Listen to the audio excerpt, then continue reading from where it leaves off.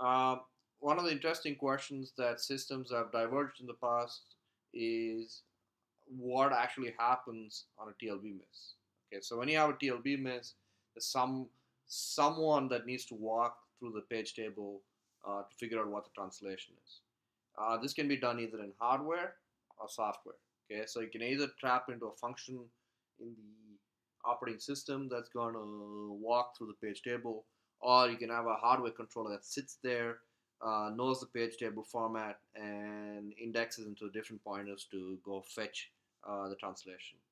And x86 generally chose to go the hardware route. Spark from Sun, which is Oracle now, uses a combination of hardware and software. And if the page table entry is valid, that is, the page is present in memory but no TLB entry, that leads to a refill.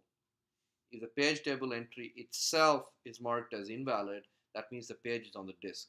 And this causes what's known as a major page fault, and the kernel does need to be involved at this point. So, to reiterate, there are two steps there are two ways in which you can walk the page table. You can either use hardware or software. Okay, we look at the trade-offs in a second. If once the walker starts walking the page table, you get to an entry. If the page table entry is valid, then the page is present in memory. You only had a TLB miss, so you refill the TLB and you're good to go. If the page table entry itself is marked as invalid, then the page is on the disk. This causes a page fault, and the kernel has to be involved to get the page to copy over the page from the disk to memory to start off with. So if you look at the Y hardware, for one, higher performance. So performance is the reason why you have TLB walks in hardware. The processor CPU is free to do other things. So you know when you're walking the page table, you could have other useful instructions running on the CPU at the same time. This is quite important in out-of-order processors.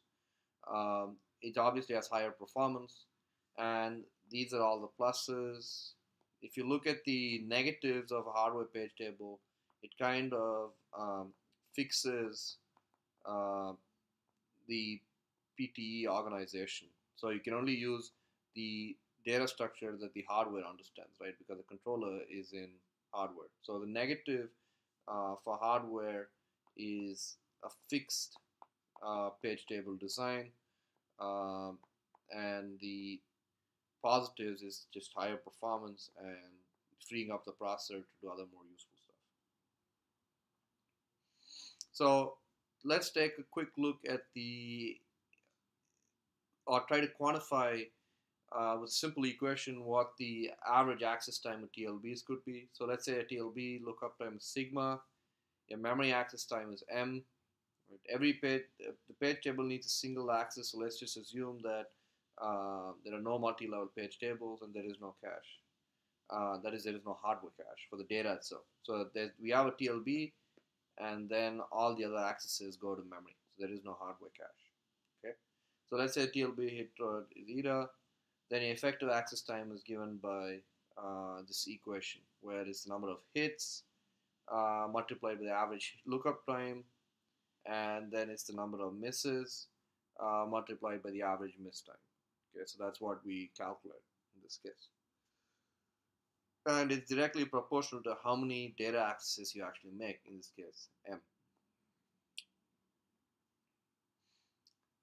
TLB entries also have valid and dirty bits similar to your page table entries, so they not only cache the translation itself, but they also cache the metadata. Valid bit of 0 means it's a TLB miss, that is, TLB entry does not exist.